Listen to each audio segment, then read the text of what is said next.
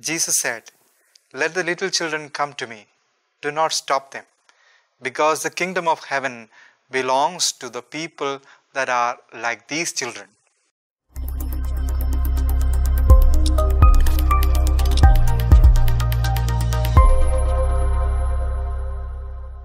My dear friends, being a parent is a lofty vocation. To be entrusted with the integral formation and eternal salvation of another human being is indeed a great task.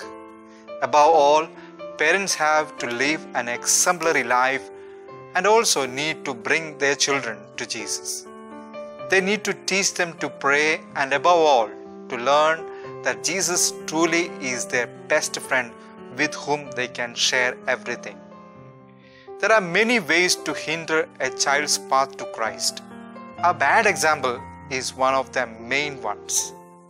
Children are intelligent enough to understand the difference between our admonitions and our actual behavior.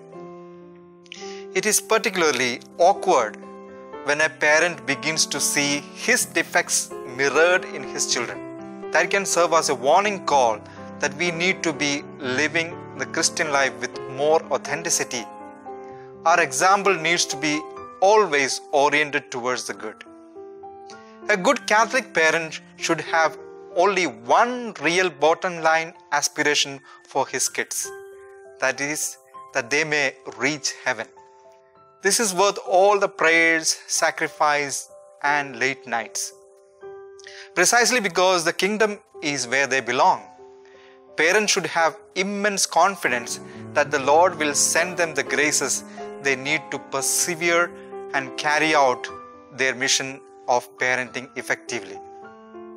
Christ is the parent's biggest inspiration. Another important message of today's gospel is that young children have very little knowledge compared to the average adult.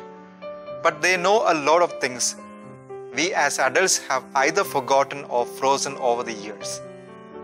It is to people who have retained the qualities of children like openness, humility, purity, complete trust, and uninherited joy, Jesus said, they will enter the kingdom of God and they belong to God. So my dear friends, let us welcome the beautiful childlike qualities in our hearts, in our thoughts, in our lives, so that we can experience the freedom and the joy of the kingdom of God.